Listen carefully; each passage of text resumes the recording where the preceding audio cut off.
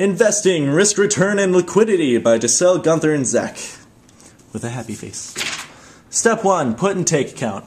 Usually this is the first step people do. It's all about checking accounts and saving up your money. Not really much more to that step. Step 2, beginning to invest. You're not likely to lose money at this point, which means lower rate of return on these investments. And these investments are usually things like bonds and savings funds and whatnot. Step 3, systematic investing. This is usually in stocks, mutual funds, and annuities, things like that. Goals of this step is for like long range.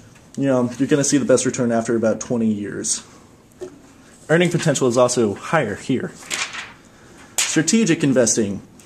They only come after you put up a stable put and take account and safe beginning investments in established systematic investing plans. Goals in this stage are medium term, 5 to 10 years, stocks and bonds mostly. Managing your portfolio with an eye on balancing out losses and gains in different commodities. This is speculative investing.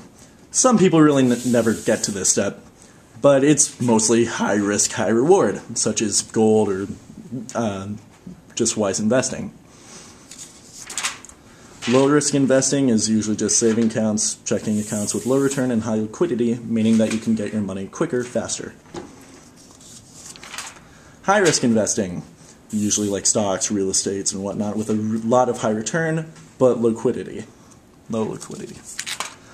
Moderate risk investments, with certificates of deposits, government saving bonds, and about medium everything.